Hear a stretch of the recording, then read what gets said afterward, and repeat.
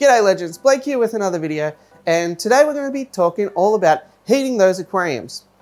Now I often get asked at what point I decided to heat the room instead of heating the aquariums, because if you weren't aware, this is how I heat all 50 plus aquariums in this fish room, but it's not a decision that I made lightly, and there's many factors that might influence whether you decide to go this way or another way.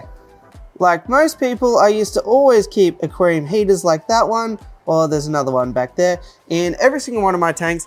But these days I only really do it in tanks like this discus tank, where it's going to be a lot warmer than the rest of the room. And the hope is that by the end of this video, if you watch it all the way through, and I certainly hope you do, you'll know everything that can go into deciding whether or not to heat the room and the pros and cons to each way that there is to go. Now, the most common place people start when setting up tropical aquariums is with aquarium heaters, and I'm no different. I've got a whole big tub of them here from all different sizes, brands, and types.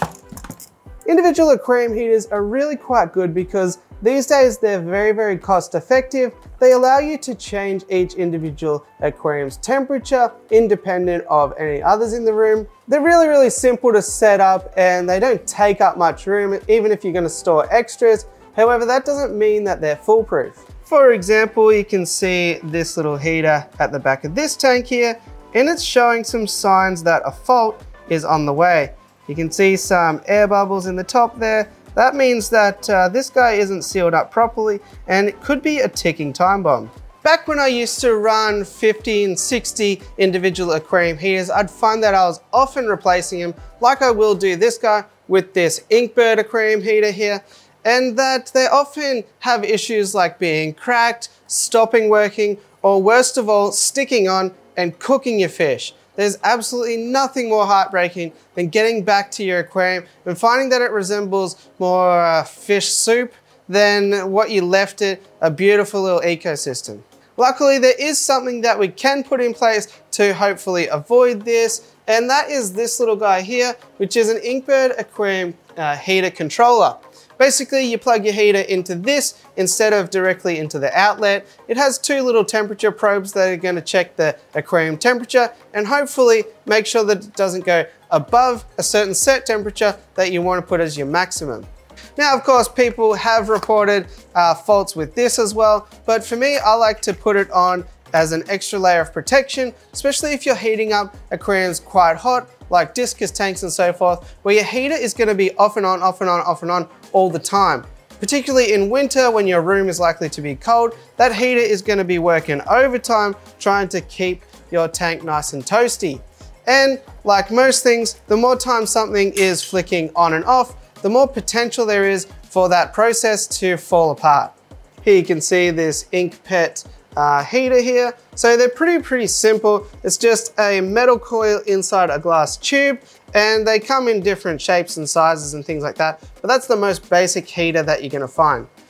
Other issues that can present is broken glass, which can be really hard to get out of your aquarium and is quite dangerous to yourself and the fish whenever you put your hands in there.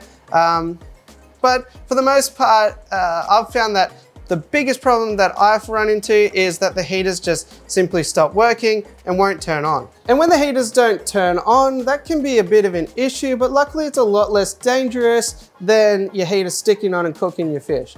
Oftentimes, it's just the next time you get around to some aquarium maintenance and you stick your hands in the tank, you realize it's cold, and you quickly swap in one of your spare heaters that you have on hand. The other thing to consider is that whilst heaters are pretty inexpensive, when you're getting up until 40 and 50 units of them, that can add up pretty quick at about $30 a piece. And then typically what happens is people advance, they might have had 5-10 aquariums, they get to a point where they're starting to get 50-60 aquariums, and they're just lining the walls of whatever space you're keeping your aquariums in. And that's when you might start to think about centralized heating or heating the room like my little oil heater here. Now, there's a couple of methods you can employ when heating the room as well. There's a couple of downsides, and I don't think it's as simple as you get more aquariums, you then pull out the heaters and decide what temp your room's gonna sit at. Number one, I think the biggest benefit for heating the room versus heating the tanks is simply not having as many things plugged in. If you can remove 40 and 50 heaters, you can remove the need for dangerous power strips or power boards, and you just have less things plugged in, which is kind of a reduced risk of fire. However, that does mean that you're running a split system aircon or a oil heater or panel heater for 24/7, which doesn't eliminate the risk 100%. The second part to that is that you have one temperature that you can set it to. You can't set the left side of the room to 25 degrees Celsius and the right side to 30 degrees Celsius. It just doesn't work like that. And that's where you can run into issues if you want to keep axolotls at cooler temperatures and say discus at warmer temperatures. You'll also start to notice that the aquariums at the top of the room are quite a bit warmer than the aquariums at the bottom of the room. And that's why the axolotls are on the floor. And I think a lot of people overlook the fact that they might enjoy the fish tanks less and spend less time doing maintenance in a room that is going to be hot and humid and difficult to work in. However, once you go to heating the room, there's absolutely zero risk of not knowing that the heat source isn't working, like I mentioned earlier, of putting your hand into a cold aquarium. Unfortunately, there has been 2 occasions where the power is tripped and my heater has turned off, and I come in here and it's freezing cold in winter. It's not something that you're gonna overlook, and you address it very, very quickly. However, the massive downside to that is that there's one source of heat for every single aquarium. So when that goes down, it's a really, really big problem.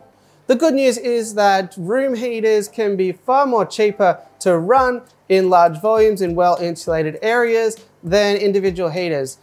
Split system air conditioners, oil heaters, and some other forms of heating can be way more efficient than aquarium heaters. So if your room is properly insulated, like you have things like those green panels you might be able to see back there, I've got on my garage door, if all your window sills and door sills are well sealed up, if you've got heaps of water in the space, because water is quite a good insulator in itself. So let's say your aquariums take up 5%, 10% of the room, then you're gonna be in a good space that you'll see quite a lot of savings on your electricity bills by heating the room instead. And if you've got a spouse or significant other that maybe isn't so supportive of your aquarium keeping habit, well, you can let them know that each aquarium you set up from that point will only create further economies and further savings. Definitely omit the fact that you're going to put a light on it and a filter on it and probably reduce all of those savings and end up worse off. But we're going to conveniently forget that and talk about how great it can be to fill up the room even more with boxes of water. So all in all, I don't think it's as simple a question to answer that you get a certain number of tanks and that's when you decide to heat the room instead. I think it comes down to a few different things. Are you going to be able to enjoy a space that's going to be hot and humid? Are you likely to keep a bunch of different species of fish? Like maybe you want to keep some temperate species and some tropical species, and you're going to need that variance in temperature. Well, that's part of the factoring that you might need to do. Is your space becoming dangerous having so many things plugged in and all the outlets taken up by power strips and power boards, and you've got 42 things plugged into one power point and it's becoming a fire hazard? Absolutely, I think it's a time to consider heating the room.